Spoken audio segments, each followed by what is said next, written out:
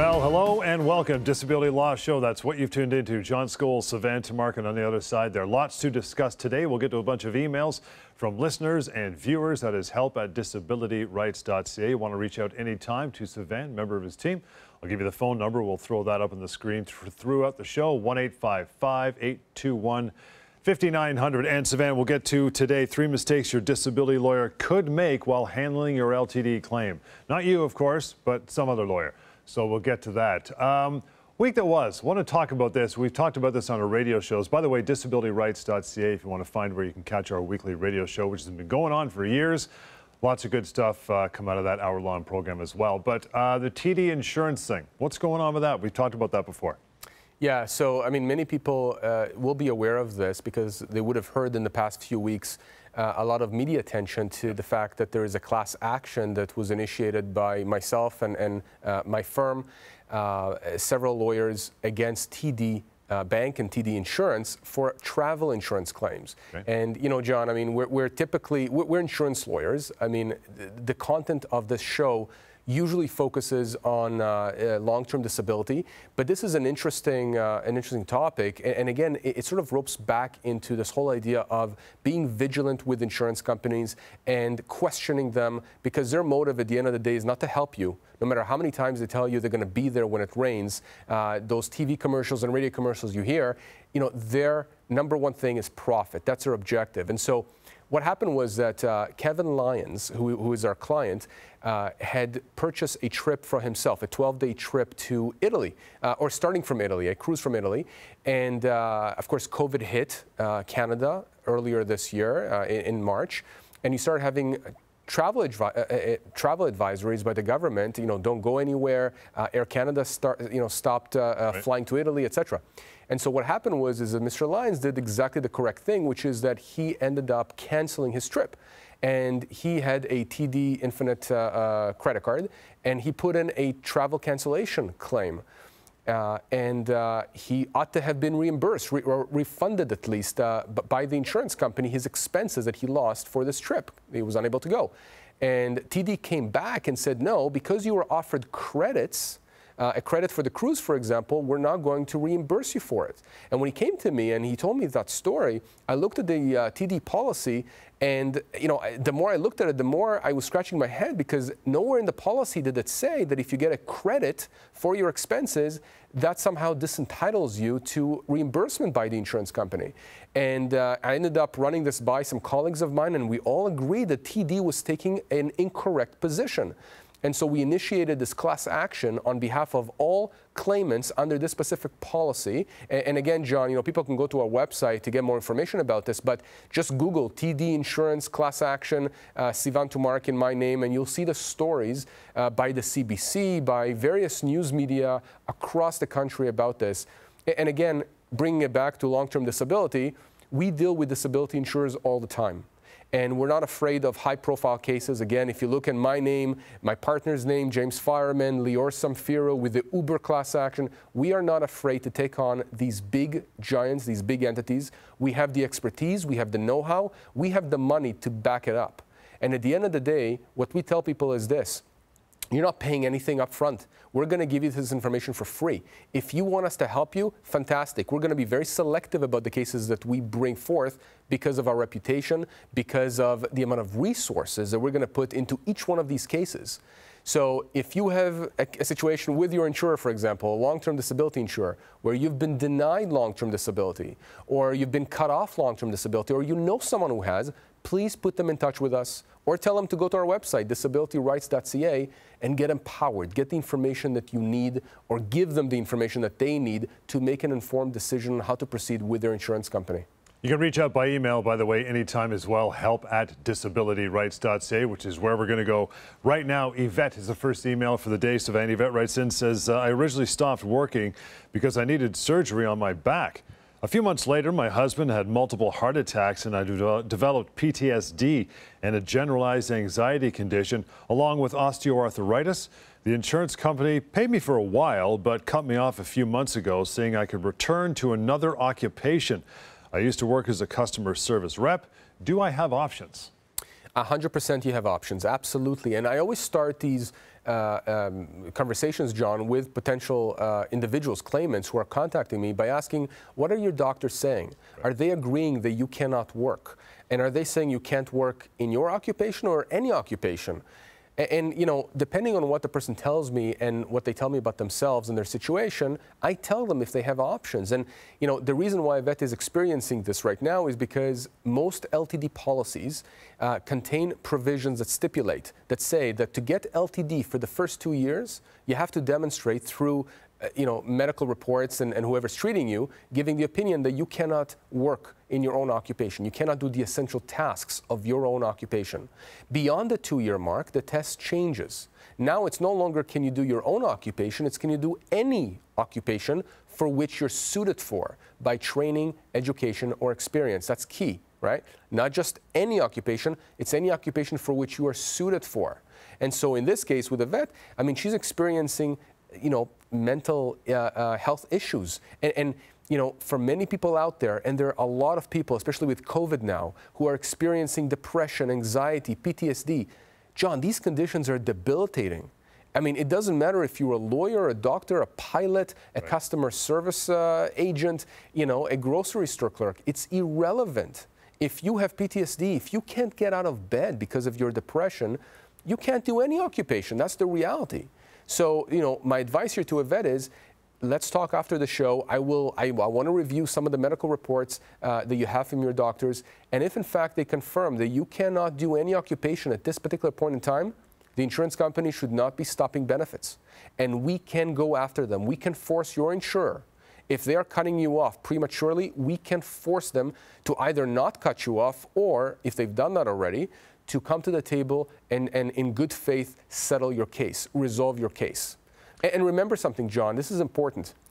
When I talk about settlement, I'm not talking about taking 10 cents on the dollar. I'm going to tell someone if they should settle for a certain amount or not. And every case is specific, and every person has their own circumstances they have to take, you know, account of. But at the end of the day, my job is to navigate the legal landscape, the minefields, and to push back on the insurance company. Not just me, by the way, my entire team. This is a team approach. And at the end of the day, you as the individual make the final decision if you agree to the settlement or not. I don't have the power to force you or you know, I wouldn't do that anyways, but I don't have the power to force you to accept a settlement that you otherwise would not want to accept. So you're losing nothing by speaking with us so we can explain to you how to engage the insurance company from a legal standpoint to force them to pay you what you're owed.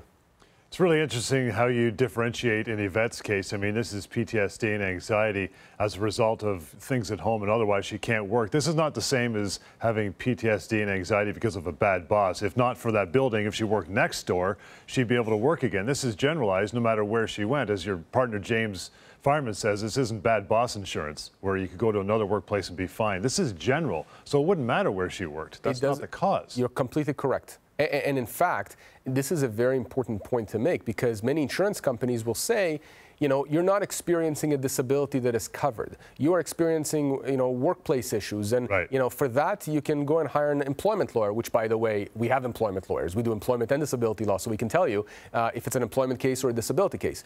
But many insurance companies misconstrue the situation. Sometimes, I think, anecdotally, just by speaking with individuals and representing them, I think sometimes on purpose.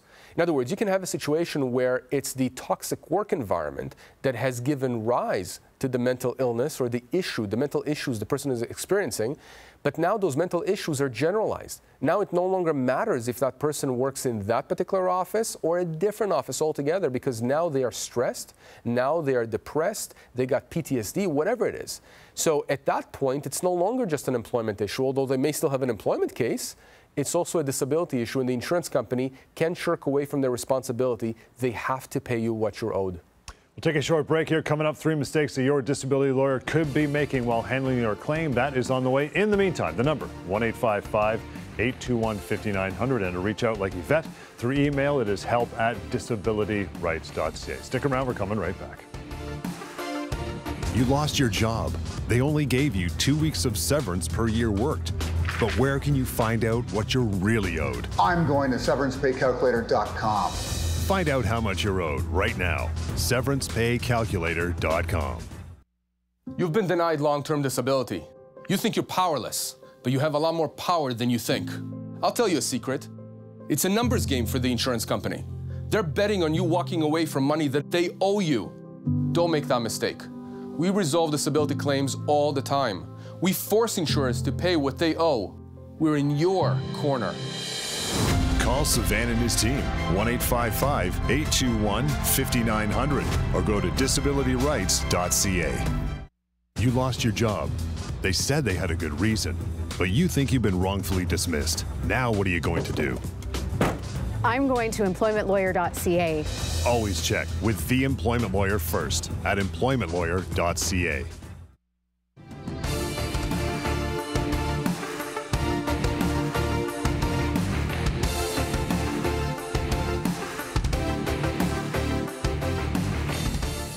All right, welcome back. Disability Law Show. John Scholes and Sivan Tumarkin, of course, reaching out, 1-855-821-5900. You can also go to disabilityrights.ca. Whilst there, you can find links to our long-running radio show as well. Sivan, I want to get into this. So 3 mistakes that your disability lawyer could possibly make while handling your LTD claim. First one is this, pal, not explaining the legal process to you in detail. Ignorance in this case is not bliss. You want to know what's going on.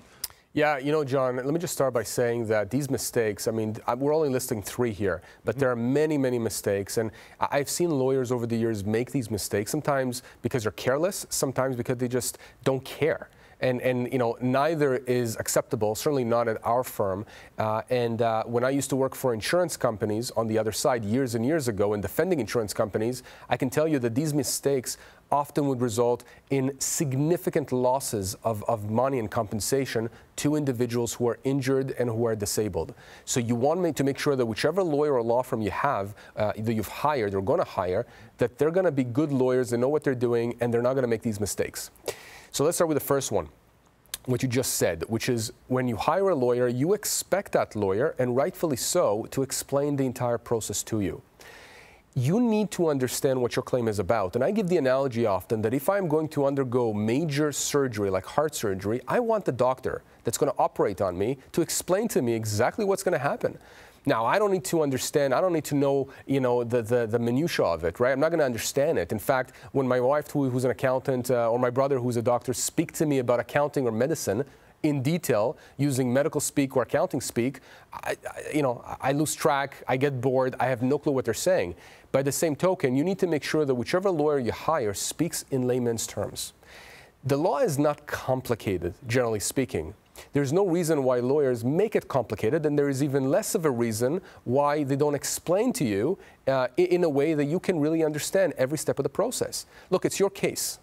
And if the lawyer doesn't take the time to explain exactly what to expect in terms of what are the next steps in the proceeding, when will these steps happen or anticipated to happen, you know, what could happen along the way that, you know, may sidetrack the case, unless your lawyer goes through these in detail, okay? And I'm not talking about sitting down for 5 hours. I'm talking about taking a good hour and actually answering all your questions. I often use charts and just draw things just for simplicity's sake, because it helps me even understand what I'm explaining to my client.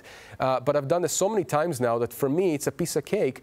And I want to make sure that my client understands completely what not only to expect, but, you know, they understand what not to expect. So I can tell them that if something happens, that should not be happening. Meaning, for example, once we get involved, your adjuster should not be communicating with you. They can only communicate with us as your lawyers. You know, and some lawyers don't explain that to their clients, and what happens is that the individual continues communicating with the adjuster to their own detriment. So explaining the process, explaining what to expect, explaining what should not happen, this is a conversation that has to be had between the lawyer and the individual at the beginning and then along the way whenever the individual has questions. So critical thing. Many lawyers make that mistake. They think that the clients are not important enough to actually explain everything to them. And to me, that is a huge red flag. And it tells me that the lawyer not only has a super ego, but is not a good lawyer. Because a good lawyer would not do that. A good lawyer would sit down and explain everything to the individual, whether it's in person or because of COVID now, by phone, by Zoom, any other platform, but just explain it. Another mistake your lawyer can make, you got to watch out for this one, is not collecting enough and the necessary medical reports to make your case as strong and robust as possible, right? Yeah, I mean, remember, we talk about this all the time on the show, about how important your doctors are, the people who are treating you. And whether that's a psychologist or a surgeon, chronic pain doctor, chiropractor, you need those people on your side. And if they confirm in writing that you are disabled, that you cannot do your own occupation or any occupation, depending on where you are in the long-term disability process, if they don't give that, then we don't have ammunition against the insurance company. The insurance company then is going to say there's insufficient medical documentation. So, a good lawyer is not just going to go on cruise control. A good lawyer is not just going to say, okay, John, just give me whatever you have and we'll go from there. No. I speak with my clients and explain, here's what I need from your doctors. I don't tell the doctors what to write. I'm not a doctor. But I tell the individual and their doctor what I need. And I need to understand how far will the doctor go in saying this or that. Again, I'm not putting words in the doctor's mouth, but I need some time to just suss it out. I need to get the information from the doctor that is helpful for my client. And by the way, that's with treating doctors. Sometimes we need to get experts to bolster our client's case and to make sure that we really make the point to the insurance company that not only do we have treating doctors on side, but we have experts who are going to back up the treating doctors. Again, it's a proactive approach, okay, to the collection and utilization of medical documents in a disability case. You do not want a lawyer who is going to run your case on cruise control. Because that's just like, the example I often give is imagine if you're in a race, a car race, do you really think that the person who puts cruise control on their vehicle is going to win that race? No. We are competing here, we are racing against the insurance company, and I want to make sure my client comes in first. And one of the ways to do that is to be proactive and make sure that we get the best medical information that we can from the treating doctors and any experts to put in front of the insurance company. All right, third mistake. We saved the best one for last, and probably the most obvious one is this. Your insurance lawyer, disability lawyer, settles your case for much less than they should. John, it happens. It happens, and I mean, since we launched the show a long time ago, and the radio show even before that, I can tell you I have heard from so many people who have contacted me for the purpose of, first of all, evaluating their claim, and then when I find out, when I speak with them, that they've already settled, and I tell them that they've settled for 1/10 of what they're owed, or 1/5, or 1/4, or half. You know what they ask me? They say, can I undo it? Can I claim duress? Can I say that, I did not understand? No, you can't. Once you settle, you settle. There are very, very few exceptions to undoing a settlement, and for good reasons, right? I mean, we need finality to these kinds of cases. When I was working for insurance companies many, many years ago, I would, again, protect my clients, which were insurance companies, and I would come across lawyers who were phenomenal. And I knew that my insurance clients would have to pay a lot of money to settle those claims. But I also came across, more often than not, mediocre lawyers and lawyers who don't care, lawyers who are just trying to make a buck. And those lawyers would settle their clients' cases, unbeknownst to their clients, for a fraction of the money that their clients deserved. And I knew that, but again, my clients were insurance companies. So now when we work now for individuals, only for individuals, I take every case very seriously. I do not want to feel, and I certainly don't want my client to feel like we left $1 that's owed to them on the table. Because that dollar, if we leave that on the table, that gets collected by the insurance company and goes into their pockets. And that's not right. It has to go into my client's pockets, into my client's family's pockets. Oftentimes, individuals who are fighting for disability are at risk for losing their home. They're at risk for not being able to pay the bills. It's extremely important that when you go to a lawyer or a law firm that deals with long-term disability, that you go to people who care about the money that is owed to you. Because if you go to somebody who all they care about is just volume and treating your case like a factory thing, you're going to end up with a lot less money than what you deserve, and you do not want to be in that position. Coming up here, what to do if your employer says they cannot accommodate you due to COVID-19. That is on the way, Sivan, but we'll take a short break. In the meantime, help@disabilityrights.ca. That's the email address.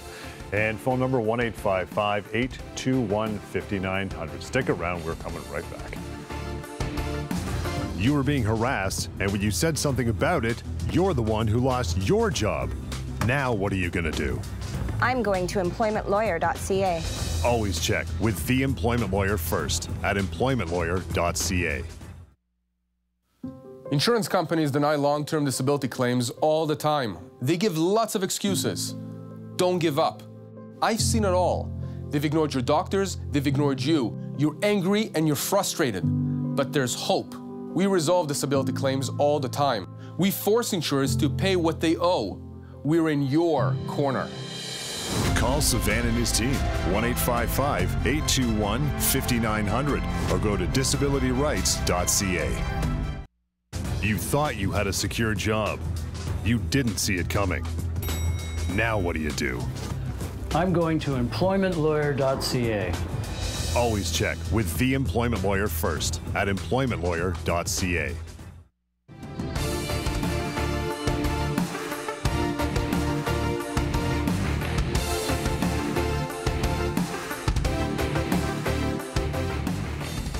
And welcome back. Thanks for sticking around. Disability Law Show. It's time, Sivan, to get a couple emails on the air. Again, help@disabilityrights.ca. That's any time, even when we're not on the air here. You can go there and drop Sivan and his team an email, and they'll reply very quickly. This one today, first one anyway, comes from Sandra. Sivan, she says, my sister's in her 50s and has rheumatoid arthritis and had to stop working as an assembler. She got disability benefits for a while, but now her insurance company is cutting her off, saying she could work as a telemarketer. Her hands are deformed and she has no computer skills. Her employer previously said they could try to accommodate her in a different type of job, but because of COVID, they now say there is no work for her. What can she do?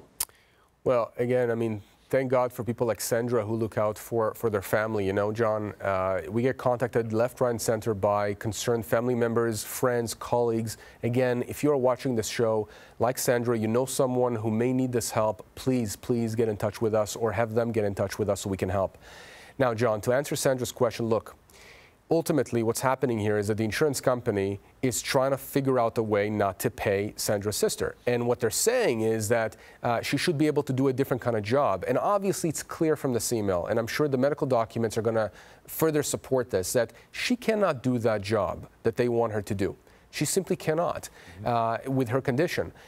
But the insurance company knows that at the 2-year mark, most LTD policies, you know, have that change of definition for total disability where you have to show that it's no longer about whether you can do your own occupation, it's can you do any occupation for which you're suited for. And that's the key here, any occupation for which you are suited for. You know, and if Sandra's sister is not suited for that new job as a telemarketer, well then it's that simple. She cannot do it, they have to pay her. You know, there is an employment component here too as to whether or not the employer has an obligation to accommodate, and now we have COVID thrown in. You know, at the end of the day, to me, that's a red herring. She may have an employment case here because, you know, employers do have a duty to accommodate, so we can advise her on this. But at the end of the day, again, the insurance company should not be stopping her benefits. If she's unable to work, not only in her own occupation, but any occupation for which she's suited for, by training, education, or experience, her LTD ought to continue. And the fact that they are not continuing her payments means that she has a case. And we can help her with that case. We can start a claim against the insurance company. And I'm telling you, John, with her condition and her situation and COVID now, we can get this resolved fairly quickly. And, you know, when I say fairly quickly, by the way, we've had situations in the last few months where our lawyers, in fact, I know of one in particular just this past week, where one of our lawyers we just got retained because the individual was cut off long-term disability, and the lawyer at my office simply wrote a letter to the insurance company asking for their file. She didn't ask demanding that the decision be reversed, just asking for a copy of the adjuster's file. And the adjuster wrote back essentially saying, oops, we made a mistake. We should not have cut off your client. Right. You know, what does that tell you? I mean, it either tells me that they're negligent on over there with the insurance company, that they don't know what they're doing, or that they were betting that this person, our client, would walk away from money that's owed to her. And the simple fact that she engaged legal counsel, a lawyer at my firm, and we have a reputation in this field, was enough, obviously, to, I guess, scare the adjuster into putting this individual back on claim. Now, not every case is going to be like this, right? I mean, every case is different.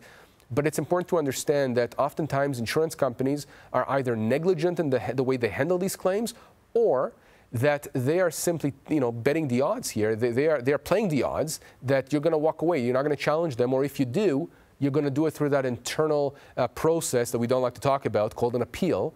And these appeals, again, are useless because you're appealing these denials to the exact same people, exact same company that denied you in the first place.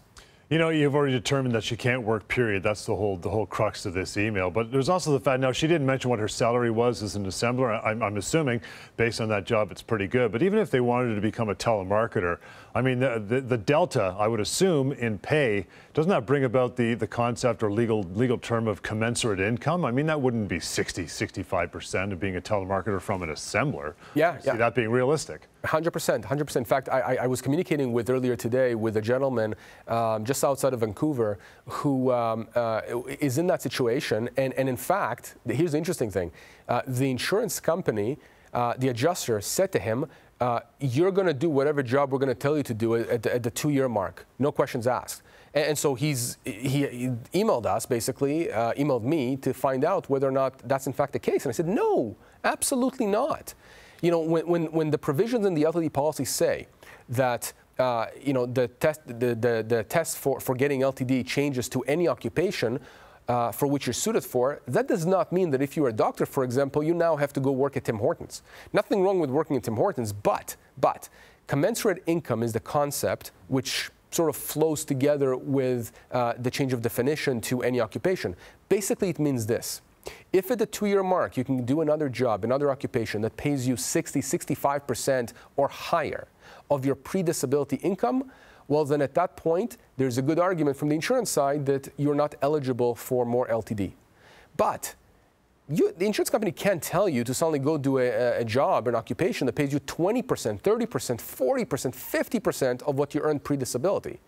So, you know, that's usually what I tell people. If at the 2-year mark, you can do a job, an occupation that pays you about 65% or so of your pre-disability income, you're probably not disabled under the provisions of the policy. But again, it's a case-by-case basis, John. And you know, sometimes people can make that money, but still they may meet the definition for total disability. So check with us.